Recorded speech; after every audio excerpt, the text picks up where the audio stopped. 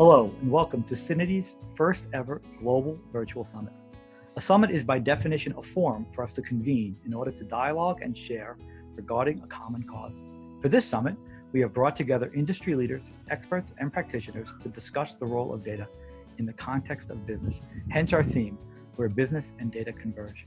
I am Leonard McGann, Chief Customer Officer at Syniti.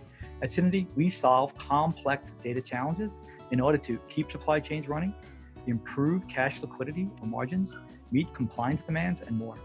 We are pleased to showcase a group of industry and business leaders from Unilever, SAP, Senzing, and some of our own Syniti experts to share and exchange their insights on data transformations, CDO perspectives, context computing, data management, why purpose matters, and even roundtables where you can help set the agenda.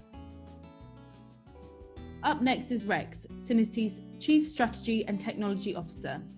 In this session, Rex will navigate us through the next generation of data management for the new world. Rex is an industry expert with over 30 years of experience on data management, governance, and a frequent industry speaker and global lecturer. Outside of work, Rex is an avid skier, biker, runner, and yoga junkie. He is also an active volunteer and fundraiser for causes including researching cancer, cystic fibrosis, and other causes. To you, Rex. Hello, and good morning, good afternoon. My name is Rex Ahlstrom, and I'm the Chief Strategy and Technology Officer here at Syniti. And in my session in our virtual summit today, we're going to be talking about knowledge-driven data management and what the future holds for how you can get higher return on investment and better business outcomes through the intelligent use of data. Let's start off with a couple market drivers that are definitely impacting how companies like Syniti are going to market and how we evolve our solutions, but also how our customers are evolving. Organizations, as you would probably see as no surprise, use multiple clouds in their data estate. It used to be that most applications were on-prem, and there was a big move to cloud. Now it's hybrid cloud, whether that's through large providers like Amazon and Google and Azure, or whether it is through their own use of private cloud. The complexity of that cloud environment is increasing. Also, the use of machine learning, artificial intelligence, and a lot of automation technologies to essentially take the mundane tasks out of data management, things like matching, data quality cleansing, data enrichment, is on the rise. And in the future, ML will do a lot of the things that currently humans have to do today, leaving the more important tasks and decision-making in the hands of those capable to make those decisions and allowing them to take advantage of automation to speed time to value. On-premise database management systems are decreasing in terms of their penetration within the market, or at least the sale of those products. Most database management system revenue growth is in the cloud. It's still a smaller percentage when compared to on-prem, but it's clear that the move to cloud-based data management systems is on the rise. All of these things lead to higher levels of complexity when it comes to managing data across databases that are on-prem, in the cloud, applications that are hosted, private, as well as public. And so looking at how you can use a knowledge-driven data management approach is really going to be crucial to achieve the outcomes that you desire. So what do customers want? We talk to a lot of customers in industry across many different sectors, and it really kind of boils down into three simple things. Increasingly, the business needs easier access and the ability to manipulate and use data as an advantage, whether that's competitively, analysis, analytics, reporting, you name it, it has to work better. So transparency in where that data lives, how you access it, and know that the data that you're using is the right data is become crucial. If you're going to provide ubiquitous access or transparency and use by a broader set of users, then obviously governance becomes important as well. There are a lot of regulatory requirements around personal identifiable information, but also ethic use of information and basically how you can and cannot access it based on the rules of the road that are established within your organization or within your industry.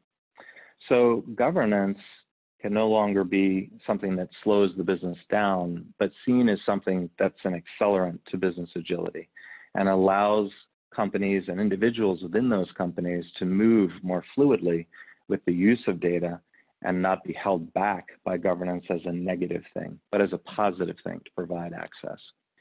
And then if you're going to provide access and you're going to provide governance over this data, then you have to make sure that the rules of the road that you establish are actually enforced. It's not just policy or static documents that are sitting in your document repositories or on the shelf, but it's actually something that you can prove and attest to the fact that those rules are being followed, that they're being enforced, and that they can be measured. So what does the future look like? Well, the future looks like a lot of what we're contending with today, but on steroids. There's going to be a lot more movement, again, of the use of machine learning, as we said, but it's interesting to see that the ramp up of what can be done and how much will be done, especially around the data and analytics space, will be increasing dramatically over the next several years. Also, organizations will be eliminating fees associated with moving data back and forth between environments. So you no longer will have to pay to get your data out or to feel like your data is trapped in one particular provider's environment. Data fluidity, transparency, and the ability to move it across these boundaries will be the norm, and so it's going to have to be managed. Key to all of that is also the use of active metadata. The idea that companies that are using actively metadata and the information about data and its use will improve, automate integration processes, reduce time to delivery by substantial percentages. So these are areas that are going to be important and areas that you should consider when you think about your data management initiatives. At Syniti, we often talk about something we call the data journey. And it's this idea that there are many projects that we will encounter as a company. We may be consolidating our landscape. We may be migrating to a new cloud application. We may be implementing a data lake for new business intelligence or analytics use cases. There are a lot of ways and reasons why we need to access data and how we use that data. But sometimes what gets lost is that when we go into one of these projects, we miss a key opportunity to retain the knowledge that we capture in that data event. So if we go in, let's say, to perform a data migration, it is a unique period in time where you're going to bring together a lot of your business users, a lot of your technical users, and essentially all of your data contributors to say, how is this data used? What are the rules around this data? Are there particular policies that must be followed in the use of this data? Are there audit requirements? And oftentimes it's looked at as a silo. We consider this information at the time of the project, but then at the end of the project, we lose retention of all that valuable information. So in our view, a data journey is one where you capture knowledge at each unique entry point and make sure that that knowledge then is additive and an accelerant to the next data engagement. So you can reuse rules or policies or information about systems from a migration to drive ongoing data quality, to accelerate your metadata management initiatives, or to make sure that you're sourcing the right data into your data lake for your analytical applications. So the data journey needs to be thought of as a continuum, not as a project, but as something that you will continue to get value over time. So we're all faced with COVID-19, as evidenced by myself sitting here at my house doing this virtual summit, and you most likely sitting at home watching this virtual summit. And it's really had a big impact on our customers. We've talked to a lot of our customers that say that projects have been slowed down, maybe large digital transformation efforts have been postponed. They're standing down on services efforts. There are a myriad of reasons why, helping to reduce cost, focusing on the core processes of the business where resources are the most critical, et cetera. So what we like to think of is that there's still an opportunity to prepare for success.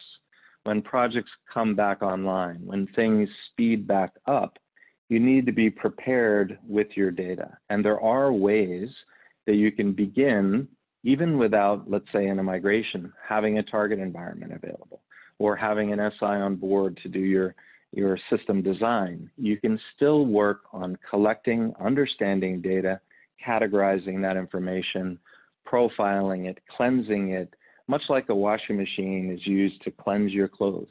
You decide what clothes you need cleaned, the washing machine takes care of the rest.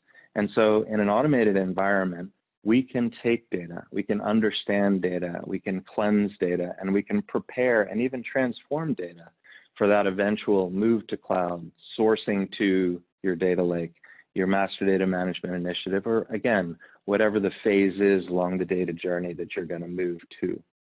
So don't lose the opportunity to make progress, even if progress is slowed, by focusing on your stakeholders, to focus on collaboration around data and across all of your systems at the enterprise level.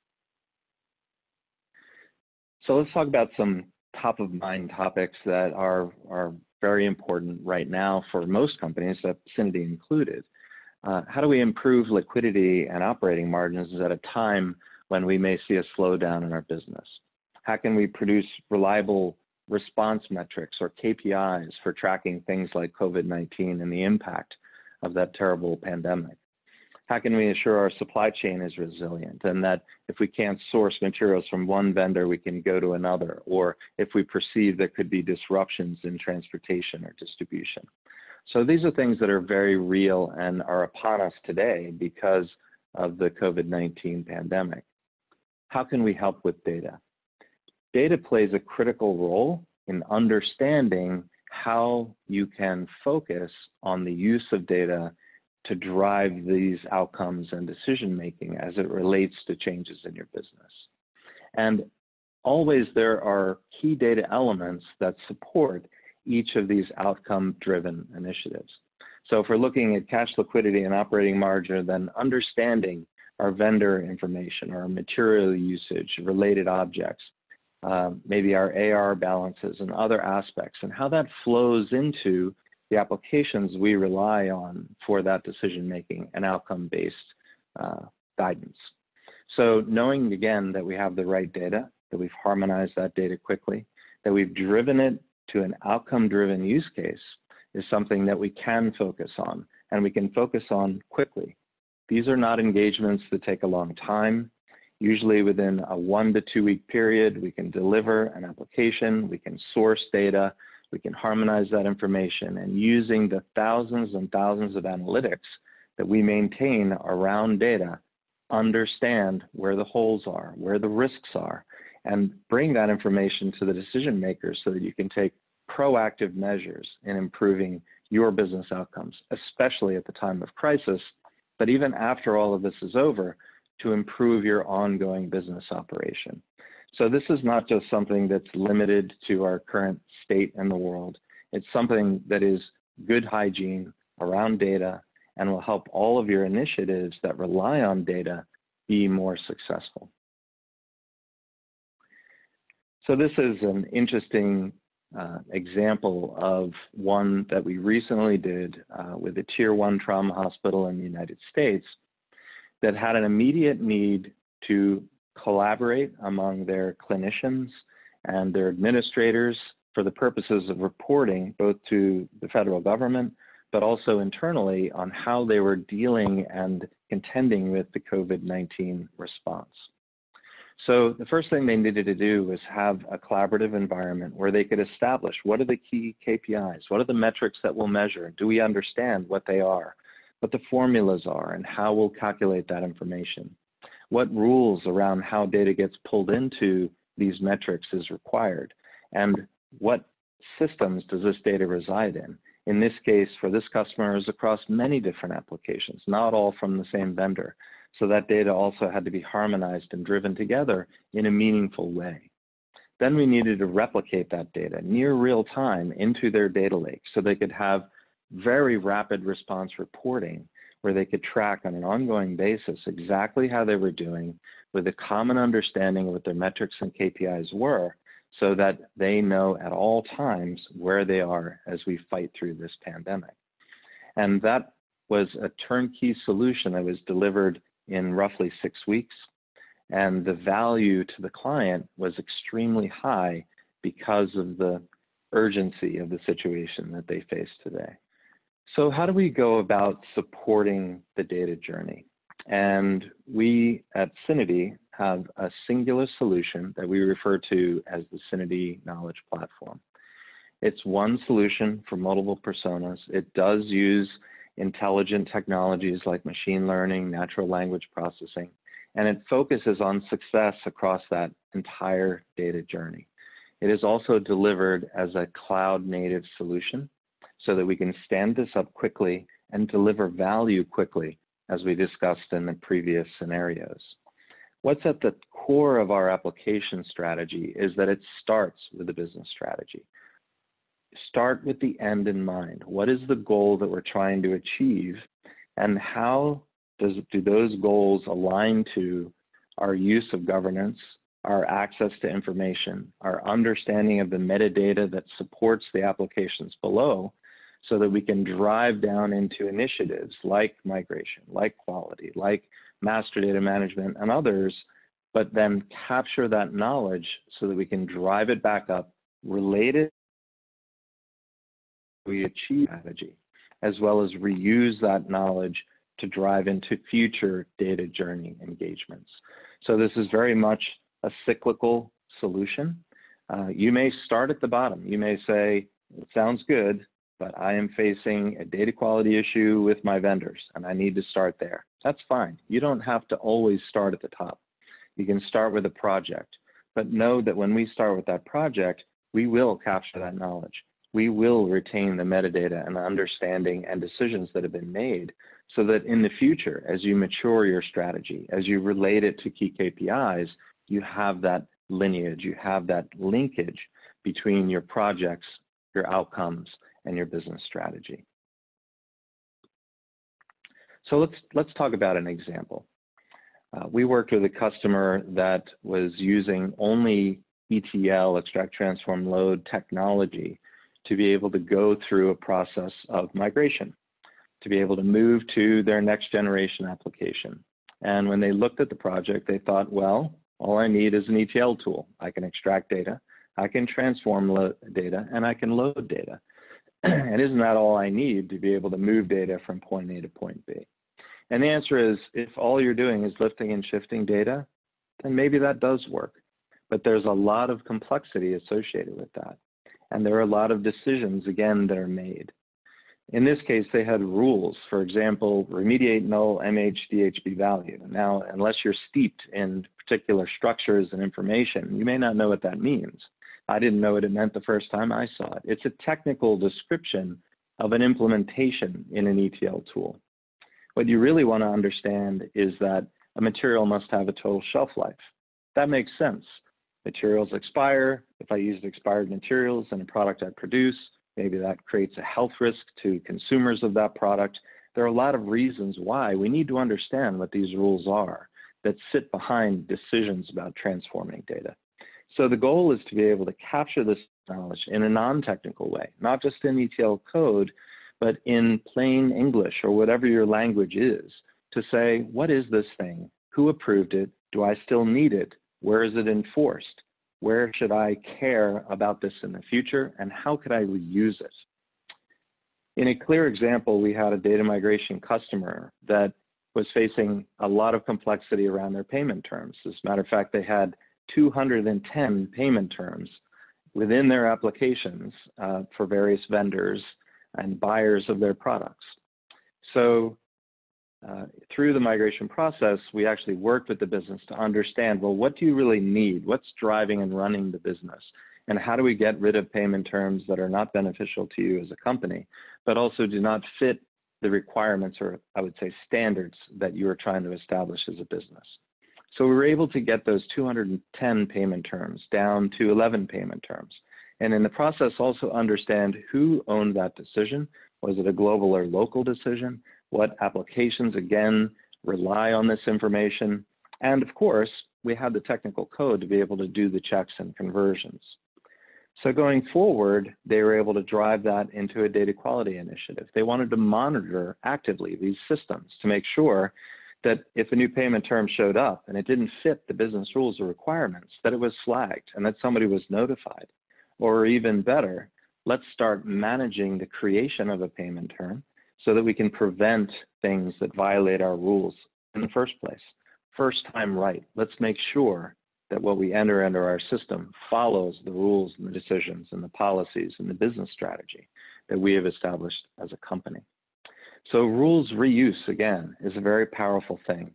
And being able to reuse this information means you're not paying for it once, twice, 3, 5 times across all of your project silos, but capturing it and driving it from project to project to project.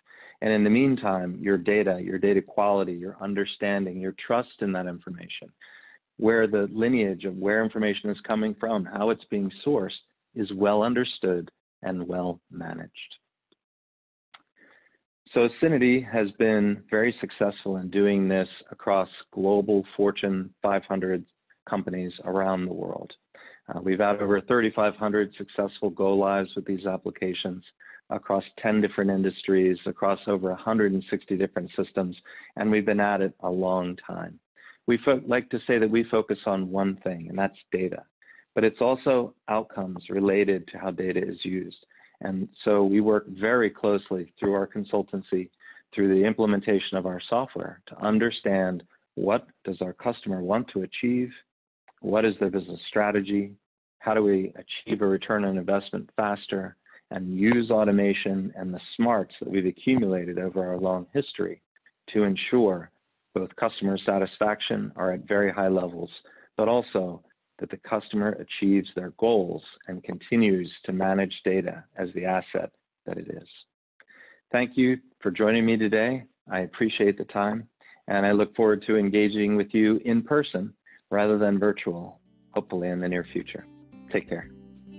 Another great session with Rex. To learn more about our rapid response offerings mentioned in this session, visit us at syniti.com/COVID-19. As a purpose-driven company, here at Syniti, we believe the power of purpose for organisations, be it profit and non-profit. Our next session features a business operating in over 100 countries, which is doing just that. Join us with Vivek, Global Head of Purpose and Brand Experience at SAP, as he shares SAP's journey on becoming a purpose-driven organisation.